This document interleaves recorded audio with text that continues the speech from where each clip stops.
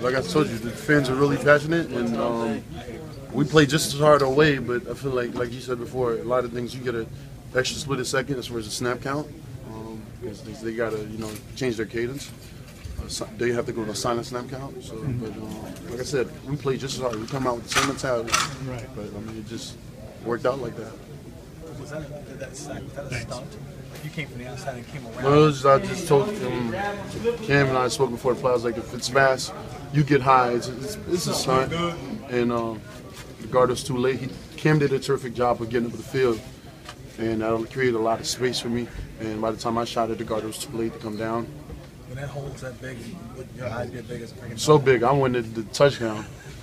It was a 6'8" target. He's a pretty big guy.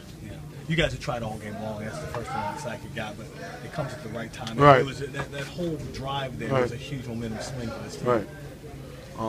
We just knew that the crowd really helped us on that drive. It got them to fluster and get a pre-snap penalty. It went to third and 20 plus, third and 25 plus. So we were shocked that they even thrown the ball, but thank God they did. I was asking John. I said it's interesting. You guys are 2-3, but there's so much positivity coming. Of course, because we know we know the players we have here. We've won with 85% of these players. There's not too many faces that are new here, both offense and defense. And the new guys that are here, they're more talented and better than the guys that were here. So there's a reason you should be happy. It's coming off a loss like that, national televised game.